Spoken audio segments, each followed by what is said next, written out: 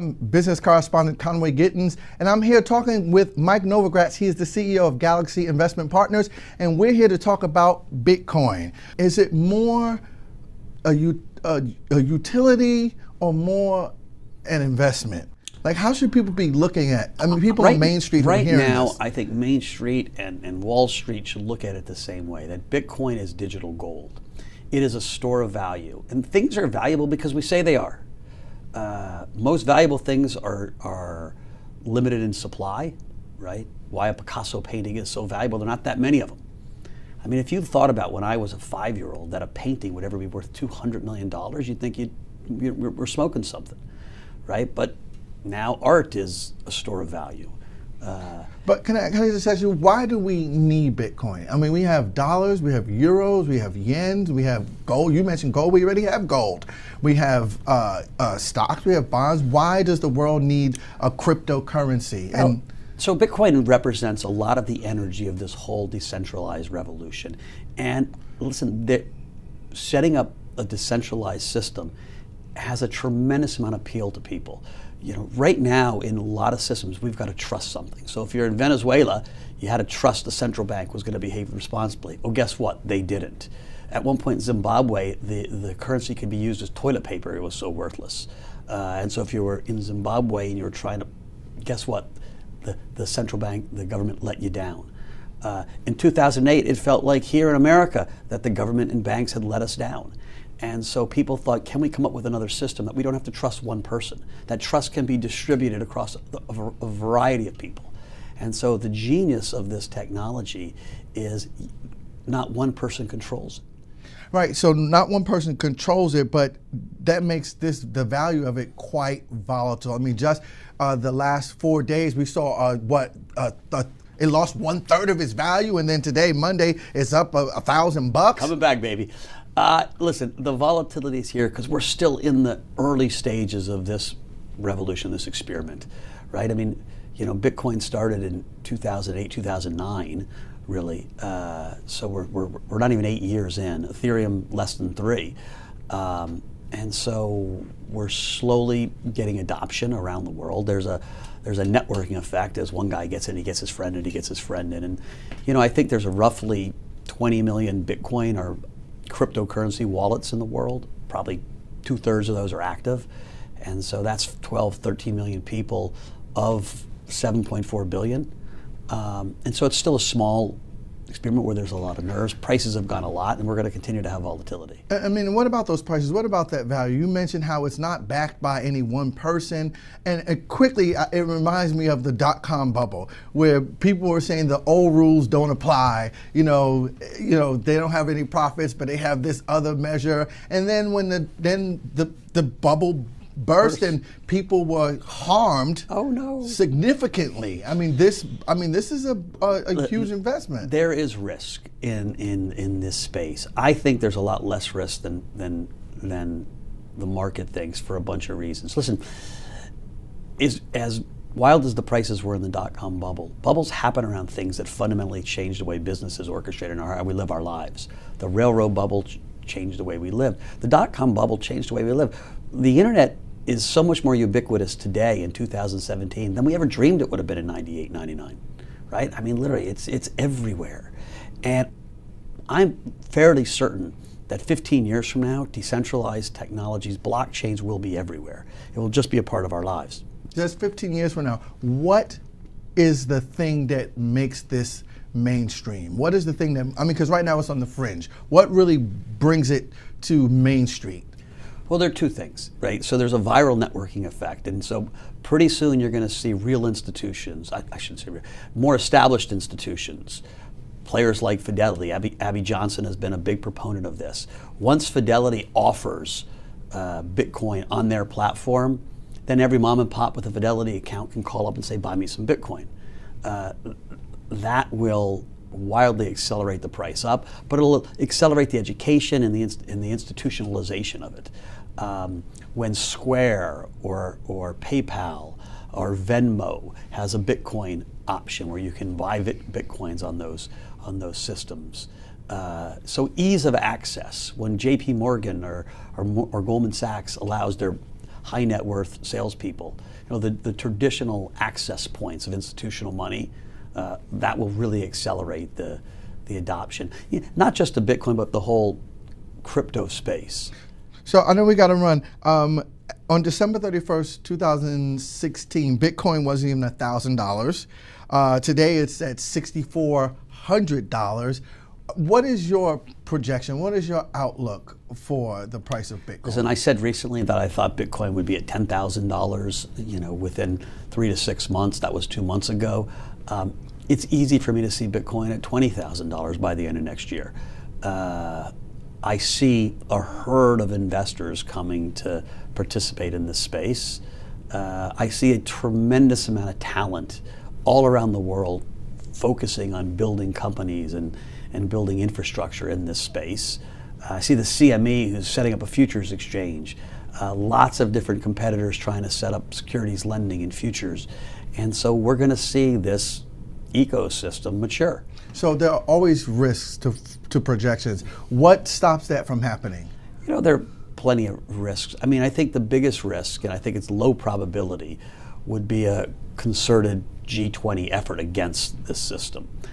I don't see that. I mean, Christine Lagarde came out with a very positive speech maybe 3 weeks ago. The US regulators have been very open-minded. They're working with the system, not against the system. And so right now, I think there's a tailwind. We got a pretty crazy president. Who knows? He could turn in reverse and, say something that would, and do something that would be negative. Again, I don't think it's a high probability. There have been hackings. Most of those hackings happen on platforms built on top of the system. It's virtually impossible to crack the Bitcoin or the Ethereum code themselves. I mean, it's literally like the energy of 18 galaxies times 100 galaxies. Ain't going to happen. But there have been plenty of weaknesses on people building on top of the code, getting money in. And so there's been a couple public ones that have set the system back a little bit. If you had a whole bunch of those happen at once, people would lose confidence. I don't see that happening, but again, that's a risk. Although it does take just a little itty-bitty thing to rock confidence in Bitcoin, as we can see over the last couple of days. This is Mike Novogratz. He is the CEO of Galaxy Investment Partners. I'm Reuters business correspondent Conway Gittins. Thank you for joining us. It's great to be back here. I spoke at the Consensus in New York 6 months ago, and it feels like about 4 years since then. Ether was trading about $90, I think, at the time, or at the beginning of the conference, and I think 130 at the end of the conference, on its way to the moon. And so a lot has happened. I want to start by, Joe Lubin was a college roommate of mine, and just telling everybody how proud I am to see what he's built, this great community, the great business he's built. And so it's just pretty cool to see one of your guys soar like that. And so, Joe, congrats. And I want to thank Amanda for putting this on, and her whole team, because I've been asked to speak at a lot of conferences recently. Usually I speak to crowds that are just coming into the space or learning about the space, and so it's a pretty easy speech. I have to admit being intimidated here, because normally I know more than about 80% of the audience, and today I think I know more than about 20% of the audience. And so you're going to bear with me a little bit. My team made some slides for me, and then I realized, I've been doing this on for 30-odd years, getting on stage, talking about markets, and I've never actually used slides. So I might just have them run in the background, because it'll completely throw me off. I wanted to talk today a little bit about, why I'm so excited about the space, a little bit about what I'm going to do about it, what I'm worried about, and then leave you with some predictions, because I spent my whole career as a speculator, and it would be really bad to be a market speculator and not give you guys some predictions. And so when I've been interviewing people, either on stage or personally, I ask what their aha moments have been that got them hooked into this space, because there seems to be people have an aha moment and then they go down the wormhole, and like the blockchain and the decentralized revolution becomes their life. I've had many, but one of my first ones was walking into Consensus in January of 2015, going over to ask Joe for some advice on my stale Bitcoin and VC portfolio. I said stale because if you remember, for about 2 years, the whole space went relatively flat, and I hadn't been paying much attention. And it was the aha moment. I walked in and I saw, Joe leading this group of 25, 30 people in this Brooklyn warehouse, and they were literally plotting out a revolution. They had whiteboards with businesses that they were going to disrupt, and there was an energy that was infectious. I had no idea what to expect when I went over there. I thought it was going to be Joe and a dog, and I found this vibrant room. And what was most interesting to me was the confidence that both Joe and the whole team had. Andrew Keys had just started there, and there was not a doubt that they were going to change the way we think about business and we do business. And so I did what any speculator would do. I bought some ethers. They were trading about 90 cents at the time. And I went to India, to look at real estate and meditate. And I came back, and now ether's at 300, so that was kind of cool. As price went up, I hired a young guy. He's here somewhere in the audience. We got more involved. And when you start making money in things, you look in more and more and try to figure out what was going on. Macro guys try to take complicated things and make them simple, and it sometimes takes a long time for it really to become clear. I had another aha moment just last week. I was interviewing Alex Marcos.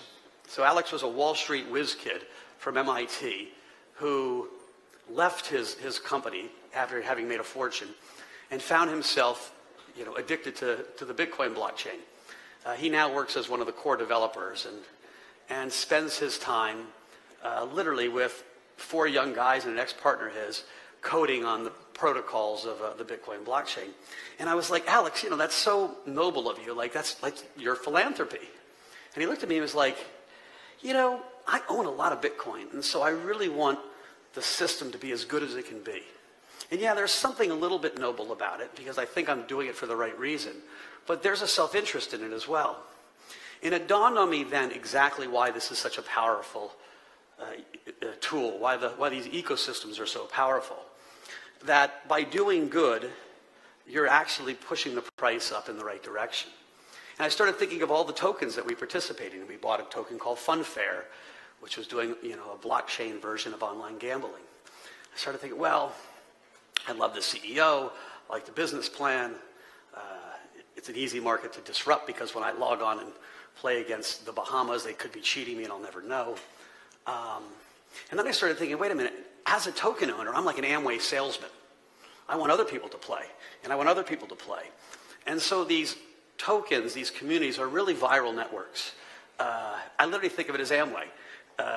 And you've got thousands and thousands and thousands of virtuous circles that go on every day. And so it started me to think, by doing good, you do good for the community. So here's another, I promise this will be my last aha moment. I have a sister who founded this group called the Acumen Fund, and she was really kind of at the forefront of what they call impact investing.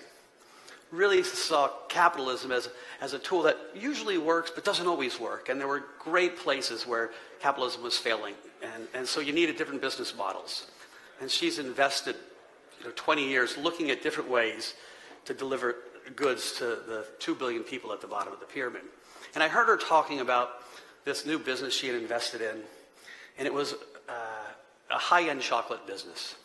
And you looked at the value chain of who got paid for a $4 chocolate bar. And the women farmers in post-conflict Colombia at the top of a mountain in horrific conditions, who are living in poverty, who are picking these very precious beans that go into the chocolate bar, were making less than 1 penny of the $4 chocolate bar. And so this business model that she had invested in was going to pay them 200 to 300% more than they normally got paid. So still not a lot, but not 20% more, 200 to 300% more. And as she was telling this story and inspiring the crowd, I was like, this is where blockchain and social good can converge. And I was like yelling at my sister for being so slow to get into the blockchain system. She really appreciated that. And so, again, I was thinking, we have these unbelievably powerful tools. This group is creating these unbelievably powerful tools. At the last consensus, someone talked about, 40% of the clothing in this room probably has some slave labor in the supply chain. and how the blockchain could be used to track the supply chain. And it got me back to thinking doing good for the community, doing good for business, doing good is a very powerful, self-enforcing motivator. But they're just tools. So at the core of these tools, you need moral leadership, you need kind of a righteousness. What I love about Joe and his company is from the very moment he started talking about it, it felt like they were in it for the right reason. They really see this as a revolution, and a revolution for good, not just for money. Which gets me to one of my worries. When everything's so exciting and there's so much buzz and rush, we all have the angel on our shoulder and we have the devil on our shoulder. And I can remember at Fortress, my old company, I had this giant hedge fund. Everyone liked us, and I had guys on my team that wanted to do really illiquid stuff in what was a liquid hedge fund. And so, we created what was called a side pocket and kind of bent the rules. We told our investors, they all agreed to it, and we bought all kinds of illiquid stuff. Well, I got an email yesterday from my old company with my 9-year-old portfolio of crap that we had bought. And it was just this unbelievable, memory of our unbelievable recognition of just, what a mistake we had made. I'm still looking at this badge of shame that comes every quarter to tell me, my illiquid stuff that they haven't sold for 9 years that was supposed to be in a liquid hedge fund. And it goes back to this idea of do the business you should do, not the business you can do. And right now, this community is in a world where there's this amazing tailwind. Everyone wants to be part of it. I mean, it's infectious. And so it's easy to let greed seep into the decisions you make. So I would ask each person to kind of write that. It was a John Whitehead. He was the chairman of Goldman Sachs at one point, quote, do the business you should do, not the business you can do. We've been seeing all these young guys come in and pitching us these great either VC or hedge funds in the blockchain space. And I've been investing in some of them. And often I get very excited about the talent and the enthusiasm of these young guys and their insight. And they seem so much damn smarter than I do. And then I say, well, what's your fee structure? And they're like, well, we're 3 and 30. And then if we make over 30%, we go to 40. And I'm thinking to myself, oh, my goodness. Right? These are moonshot bets. And so, to take 3 and 30, you're really taking 40% of the investor's potential profits. It just seems egregious to me at this point. And, I'm not telling people how to run their business, but I go back to that idea of doing what's good for the community will be good for you. We're launching a big hedge fund. We're going to do it 2 and 20. And I actually had some people called up and said, please don't do it. It's going to ruin the market. And I was thinking, no, it's going to help the market. Because if investors don't make money, right, it becomes the negative feedback loop. In the same way good stuff is the positive feedback loop, bad stuff is the negative feedback loop. And I do worry I'm seeing more and more of it. There are stock promoters in some markets that are pushing, stocks at such ludicrous prices that there's almost zero chance that the investor will ever make money. And you piss those investors off, and A, there'll be SEC suits, and B, it sends the negative energy. You look at some of the ICOs, we're seeing some fly-by-night ICOs that, again, don't do the community, don't do the whole ecosystem any favors. And so I ask all of you to be your brother's keepers. Call people in check. Look at yourself and say, is this the right thing to do? Because at the spirit of this whole revolution is this sense of you can change the world. And it's really, really powerful. And so I asked myself, well, how can I participate? When I first went to Consensus, I thought, geez, I'll give Joe some money and maybe I'll be a partner there. And I started thinking, well, what are my skills?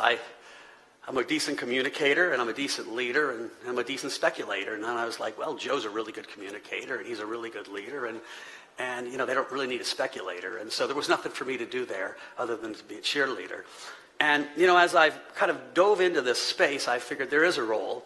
And for me, it has been this bridge between the traditional institutional world and this kind of fun, exciting, and much younger and crazy world.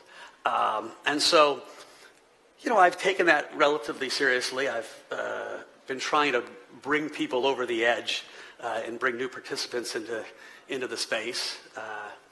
I never thought I would actually take outside capital again, because being a fiduciary is it's a much higher standard of care than investing your own money, and quite frankly, it's a pain.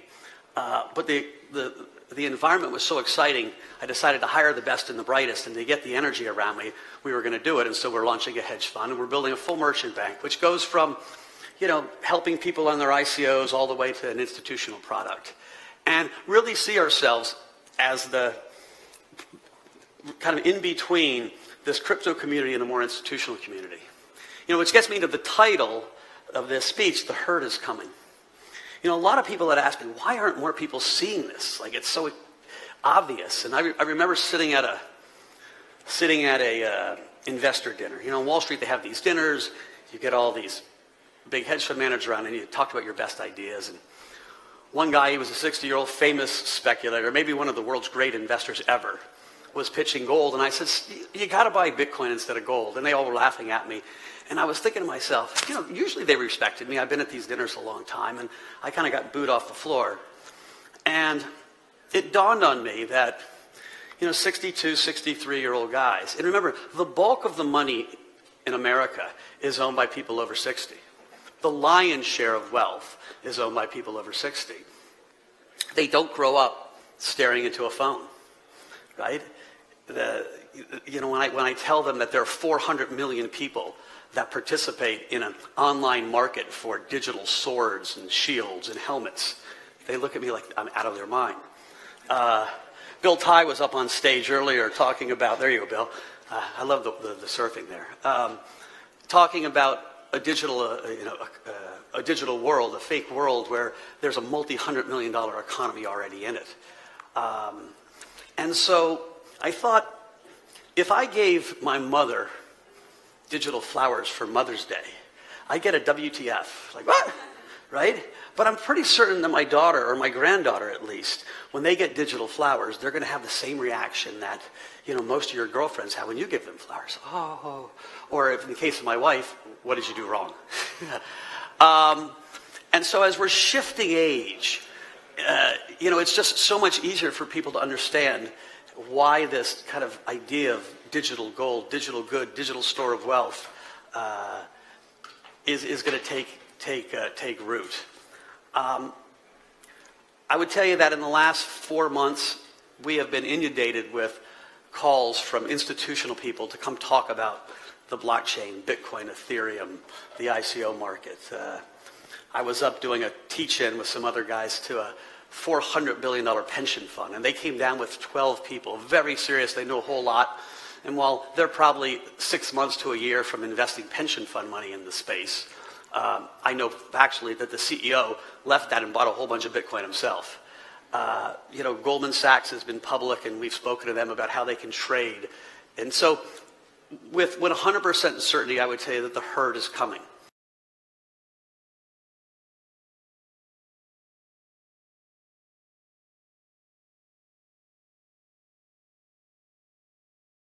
And so, like, what does that mean for the community? It means a couple things. It first of all means that Bitcoin is going to outperform everything else. And I know this is a Ethereum company, and let me tell you, I have more ethers than Bitcoin, and because I love this space.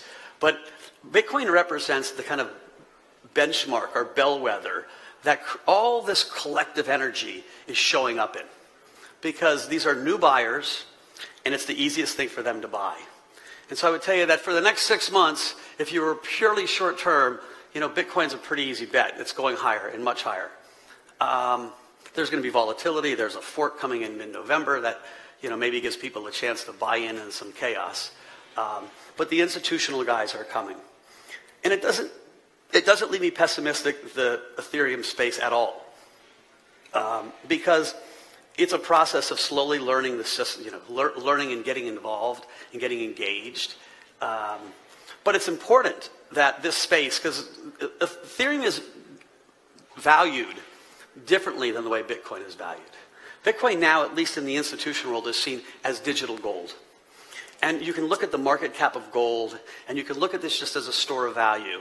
And you don't care if it can do anything other than go up, just like any other, you know, money. Because what's money after all? Money is money because we say it's money, right? The British government recently changed what a British pound was. They took the old pound and they decommissioned it just last week. And now there's an octagon-shaped pound. And so they said that used to be money, it's no longer money, this is money. And so the collective community says Bitcoin is money, Bitcoin is digital gold, and therefore I think that's the first piece. Where Ethereum is valued a little differently. People see this as, at least I see this, but I think it's becoming more commonplace. Again, in the institutional world of the guys I talk to, as this public utility that all these really cool world-changing businesses are going to be built on top of. And so its value can only go so far ahead of where people's perception of how robust the ecosystem is going to be. And so the community needs some wins. The system needs to speed up. Some of these projects need to go from project to implementation. And so, you know, with patience, I think this thing is going to go a lot higher.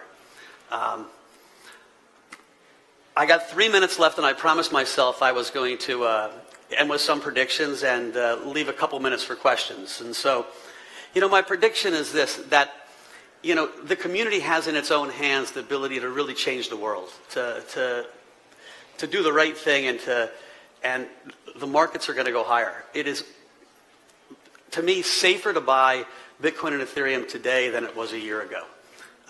The people that bought it at 100, it was kind of a yo bet. And you're buying it now with so much more built into the price, so much more infrastructure, so many more people involved, that I just really feel it's a far better bet today. And so, you know, I can't tell you how high things are going, but I think they're going higher. More and more talent is being sucked in. We've hired 8 people in the last 4 months, and we've got another 3 or 4 on the docket coming in. It wouldn't surprise me if we have 25 people, you know, by February of the year. And so at that point, I'll stop, say thank you for being here. It's been an honor, and I'll take 2 minutes of questions. Or no questions. I got a question for you. So as an investor, what's the biggest risk to the system that people aren't talking about? You can repeat the question. Yeah, he's asked me what the biggest risk to the system is. You know, listen, regulators are coming. They just are. We're talking to them from the SEC to the CFTC. The U.S. regulators have been very, very good. You know, they don't want to kill the entrepreneurial spirit. They don't want to kill innovation. And so they're watching things. But we've got a very volatile administration, to say the least. And, you know, the biggest risk is President Trump or someone senior in the cabinet, you know, gets a call and changes the tone real fast. Those are setbacks, but I think, you know, the G20 still could put a real damper in the system if they wanted to. We don't detect any of that. The other risks are, you know, if there's a big fraud, all these little things dent away at the confidence people have, right? The ICO market is less robust today than it was 3 months ago. It's harder to get a deal done. And partly that's because the behavior around the ICO market wasn't great. And so people are leery of it. And so it's, my original thought was, you know, you got to do good, make money and by doing good. Really is, this needs to be, because that's the way the system is structured. It's what's so genius about it. If everyone does their part and figures out what their role is, the whole system and the ecosystem grows. Yep. Do you view Bitcoin and crypto in general as a hedge against the rest of the market? That's a good question. He asked if we think of Bitcoin and crypto as a hedge. I think if there's a real crisis, Bitcoin will go up. There's some risk sometimes, though, that, you know, if people start having diversified portfolios, and so right now I don't think if there was a crisis, things would go down. But what often happens is when there's a crisis and you're losing money on your stock portfolio, you sell your good portfolio just because you want to take risk off the table. And so I think in the short run, it is a hedge. I think in 2 to 3 years, it will be much more correlated. And it'll be correlated because, you know, people look at their wealth holistically. So I'm an investor in Pantera Capital, and so one of the calls that we were on recently talked about how a lot of hedge funds are popping up investing in blockchain and cryptocurrency. How would you evaluate these new funds coming up? Because obviously they're not all going to be qualified to be able to properly invest in these channels. You know, it's the same way I think we'd look at a hedge fund in the non-crypto space. Does the CIO have a track record? You know, investing is not easy, and it's an arcane skill in some ways. And quite frankly, a good chunk of the top 15 coins is really macro investing. And macro investing is psychology and intuition, and it's a skill that very few people have. It's very different than the VC side, right? But the VC side has its own algorithm that goes through. I had the great privilege of spending some time with Peter Fenton, who is one of the benchmark partners. And after about 4 hours with the guy, we were skiing. I was like, that's why he's so good. Just the attention to detail on everything that guy had, just knew the space dead. And I was like, you know, my skill set is so much more intuitive. And so, you know, what we're building on our own firm, I'm trying to find people that have experience in VC, because I don't. My intuition helps some. And so I think you look at the portfolio manager first, the team around him second, and then is the structure they're giving you rational and fair? Are they making short-term or long-term investments with short-term capital, right? And so if they're going to invest in liquid stuff, they better have long-term locked up money. All right, I'm being told